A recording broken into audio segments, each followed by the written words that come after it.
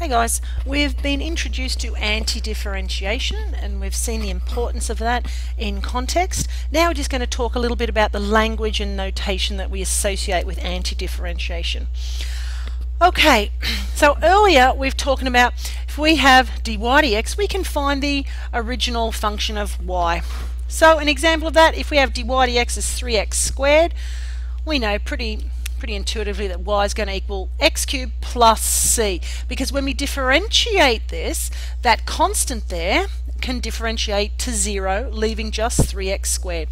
We call this c, this constant, the constant of integration, okay, that will come up any time that we anti-differentiate or integrate. And we say, let's talk about the language, we say that this is the integral, so this thing here, if we have dy dx going back and finding y, we call that integrating. Or this thing here is a symbol for finding the integral or the antiderivative of this function.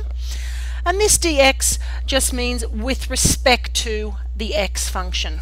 Okay, so we can write our antiderivative, the integral of 3x squared with respect to x is equal to x cubed plus c. Okay, where this is the integral symbol, this dx means with respect to x, and the process by finding that we call integrating. Now, when we look at areas, these symbols actually come from somewhere. I'll talk a bit more about those later. This actually comes from a sum, and this actually comes from a length of a rectangle, but we'll explore the origin of these symbols a little bit later on. But we need to understand integral, integrating, know the symbols, know this constant of integration that will often pop up in the process of anti-differentiating. There's just some terms and some notation. Okay, so let's have a look. So now, instead of finding just the antiderivative, I could have this big, long, stretchy s. And that is basically saying find the antiderivative of 7x to the 5 plus 3 with respect to x, just meaning that this is an x function. If it had this, integral of 7u to the 5 plus 3, this would have to say du with respect to the u function. So if you're graphing that, you'd have a u function here and a function of u up there. Okay, so this is just to do with our variable.